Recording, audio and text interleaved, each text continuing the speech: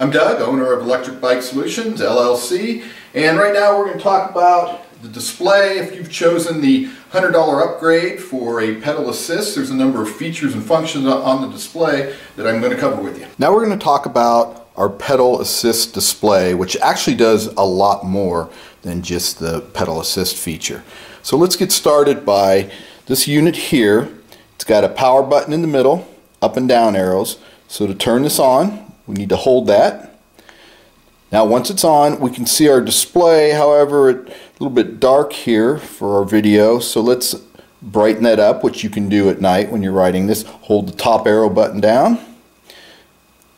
There we go. Now we can see it much better. If you look all the way to the left here, you'll see this is the assist levels. There's 5 levels, including level 0. We can toggle back and forth between which level we want, each in approximately 20% increments as to the automatic assist we're going to get when we're pedaling. We can also put it in level 0 when we don't want to use it at all. You still have a throttle at all times to override whatever level you're in, whether it's 0 or 5. You can override by using the throttle to get up a hill quickly or just take a break. In addition to that, the display also includes miles per hour. It gives you the watts, so that's how much juice you're drawing from your battery and your system. It gives you ambient temperature, gives you distance, and total time.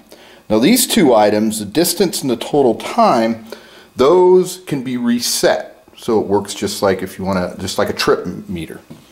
However, on the next screen, there's 3 screens. This is the first and the main one. But the next screen, you can see it's got an ABS there that gives you average speed that you've been going.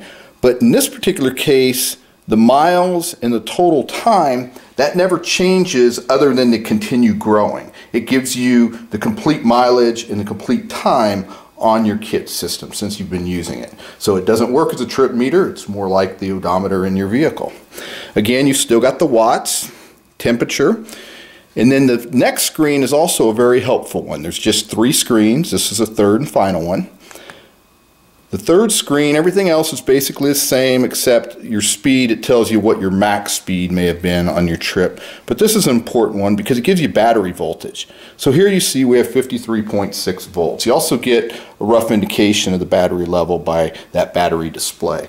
But this is a good one to check as you're going on your ride, because with our 48 volt systems, they're actually set up for 52 nominal, and they will start out fully charged 56 or 57 even under a load, and then it gradually goes down till you get into the low 40s before it cuts off. So as you're getting into the mid 40s under a slight load, you can look at this voltage level and go, oh, okay, I'm getting pretty close to the end.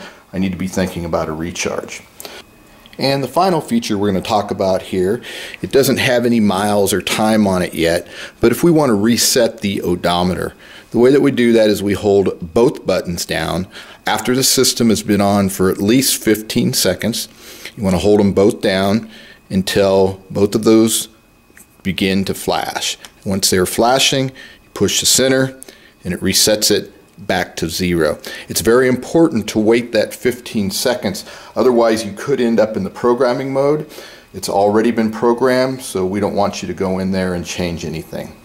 Other than that, that pretty much covers all the basics.